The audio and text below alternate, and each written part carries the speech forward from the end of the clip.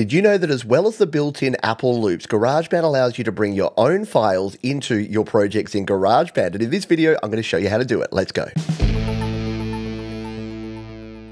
To import an audio file, go to the audio recorder. You won't need this. You just need to go to Tracks View mode here. Now tap on the Loops icon, and instead of being here in Apple Loops, tap on Files. At the bottom of this panel, you'll see this Browse Items from the Files app. Tap on that one. And now navigate to the location on your iPad or iPhone or your iCloud drive where you've stored your audio file. If you've downloaded one, for instance, it'll be here in your Downloads folder. Now tap on the audio file. It can be a WAV, an MP3, or an M4A, and in just a couple of seconds, it'll pop up right here in your transfer window, ready to be brought into your project. Before we import the file, a couple of things to check. You'll first want to tap on this plus button and make sure that your section is set to automatic. This will ensure that there's enough room to bring in the file. And if you're using a loop, you may also want to change the tempo, the BPM, to whatever your loop is. In this case, this loop I'm bringing in is at 140 BPM. You can set that and tap off, and we're ready to import. Now go back to the loops icon, make sure we're here in Files, tap and drag this onto a blank track, and like magic,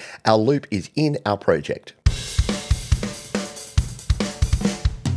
What if you want to import a number of different files? Say you're working with another producer, or you want to bring in some stems or audio files from another platform. Let's show you how to do that. Currently, I'm working with a wonderful producer, David Asher. He sent me a zip file, which I've saved here into my Files app. I'm going to go to Files and tap on that zip file, and it's going to unzip these stems. If I tap on that folder now, here is all 8 files. Now, we still need to import them individually, but there's a quicker way to get them into our GarageBand transfer folder, which I'll show you now. At the top, tap on Select and then Select All. In the very bottom right, tap the More button and tap Copy 8 items. Now tap On My iPad, GarageBand for iOS, and the GarageBand File Transfer folder. Tap and hold in the blank space here until you get the menu and tap on Paste. Now return to GarageBand.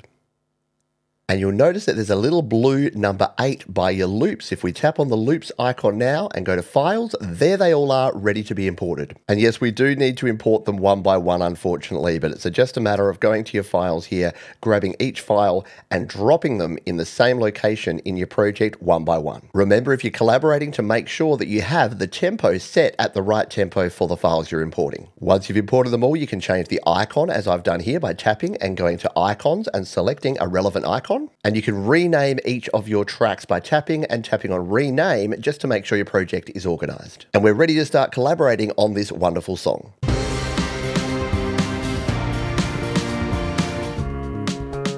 There you have it, everything you need to know about importing your own audio files here in GarageBand. There's 8 more videos to help you learn more down in the description, and I'll see you next time.